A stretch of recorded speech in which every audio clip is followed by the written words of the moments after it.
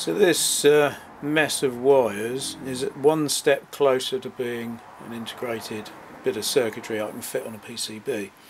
So down here, instead of having an external power supply, I've got a DC-DC converter which is running off the 12 volts, which generates the 5 volts that this VGA to LVDS board needs. So if I put that and that on a PCB up, or this adapter board for the FPC connector, I think we're basically there then. All we need is some wires coming in with power and the line that turns the power supply on, or I could just leave a link on there I suppose, and that will give me a PCB. So it should fit sort of here somewhere. There's enough room under the back case.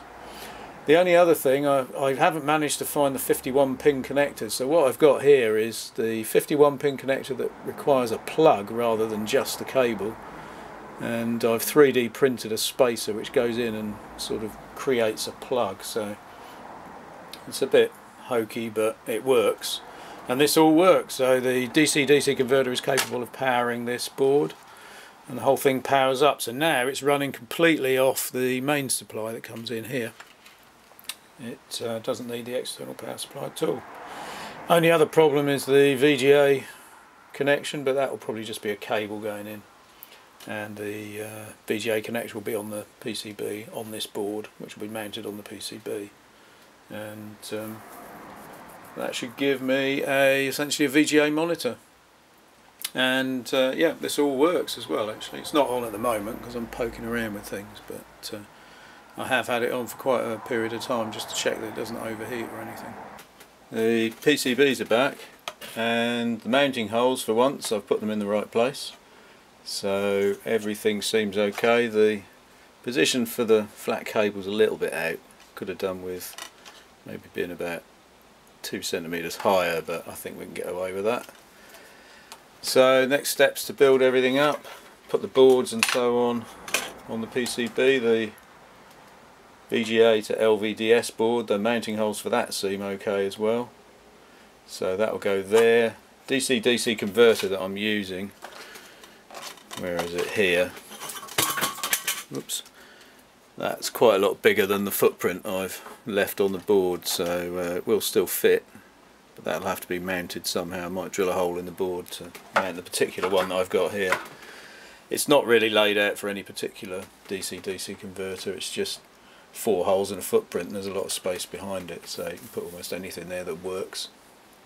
So a little bit of wire in here for the cable off the where is it? This cable here.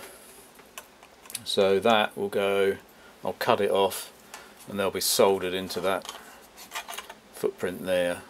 So this connector doesn't fit in there. It's a 30 pin connector anyway.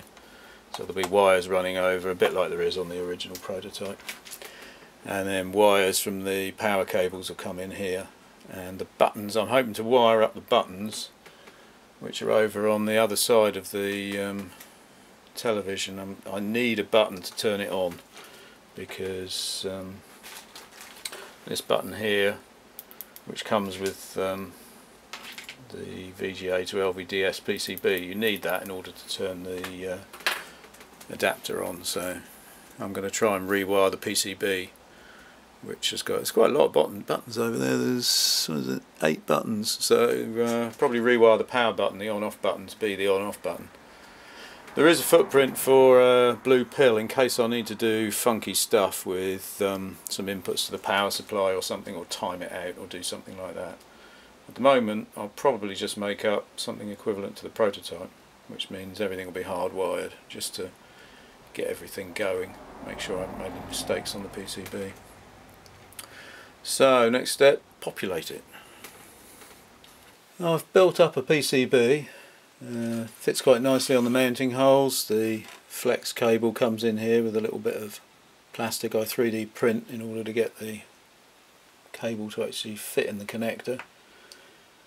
LVDS to VGA board there, DC-DC converter here, so that's off the prototype. I've got some others coming. I didn't have enough to make 2 up, so I had to do that. I've drilled some holes manually through the board to fit this DC-DC converter. and wired it in. This is the LVDS signals going from this board over to the flat cable connector. I might have a problem with this VGA connector because it's a bit close to the edge of the board, edge of the frame here, and oh, if I get the cover,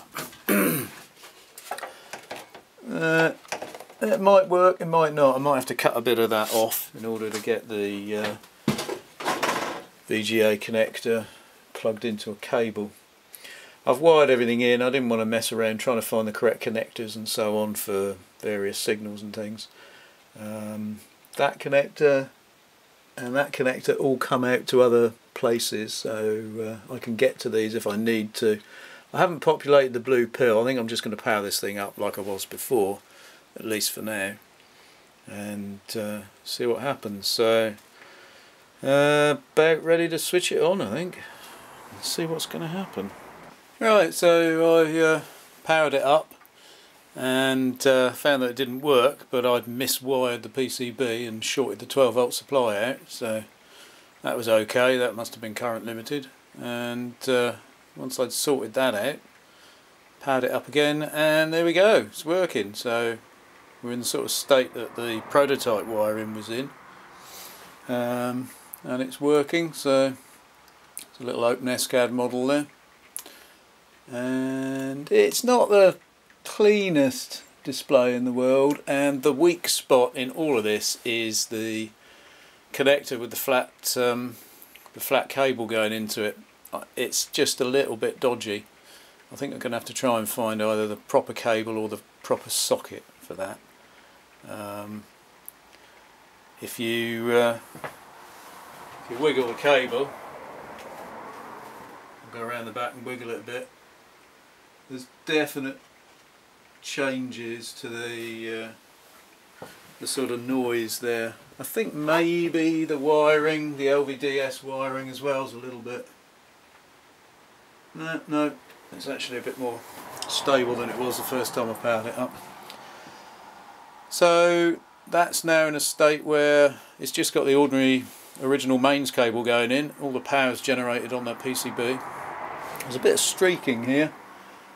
I'm not entirely sure what that is and how that could actually happen on a digital connection like that, although it could be on the VGA, could easily be on the VGA cable, which is actually quite a long one. It's about 5 meters long, so that might have something to do with it. Yeah, everything's powered off mains, and the only other thing I've got going in there is the VGA connector. I've left the link on the PCB, on the power supply, PCB, which holds the thing on. So at the moment you plug the mains in, power it up, it comes on, and the VGA to LVDS PCB detects the signal coming in and turns itself on as well, which is quite nice. So I don't really need the buttons on the back. You could just have it like that and you'd have a VGA monitor, which I might do. So what I'm going to do, I'm going to wait for the DC-DC converters that I've ordered to arrive, and what I'll probably do is make another one up and put that on the second TV that I've got, or the second screen anyway. I've got no stand for that, and I've also realised I've got no mains cable for it either. So I'll probably have to do some sort of bodge for that, because it's a really weird connector. And see whether that screen works. I don't know if that LCD is working. This one obviously is, but this LCD was the one that I bought to try and get the other TV going. So this isn't the original TV. It's actually running very little of the original television that I was given.